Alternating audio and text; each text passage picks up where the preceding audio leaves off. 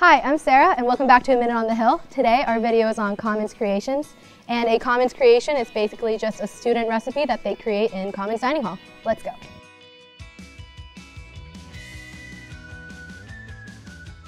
Okay, so we're here with Maddie Rail, and she is a sophomore.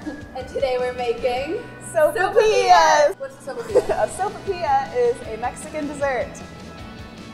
So we have pita bread. Yeah. And what do we do with it now? Now we're gonna toast it. Yeah. Woo! Perfect. Cool. Okay. So now we are going to butter them. Perfect. I will Help me out. Not too much butter because you just want enough to put the cinnamon sugar on top and make it stick. And then you get cinnamon sugar and you just coat it. I put way too much all the time. It's okay. It's okay.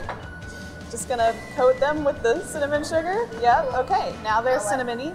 Now we go over to the ice cream so we can put some ice cream on top. So pretty. Wow, this is beautiful. Okay. So the last step is, if you want to, you can put honey on top. Is that like how it's normally done? It's normally done with honey. Honey is like probably the key component here. So there you go. And you got some sopapillas. Now we're gonna eat it. Thank you so much for tuning into Commons Creations. Yay. Bye.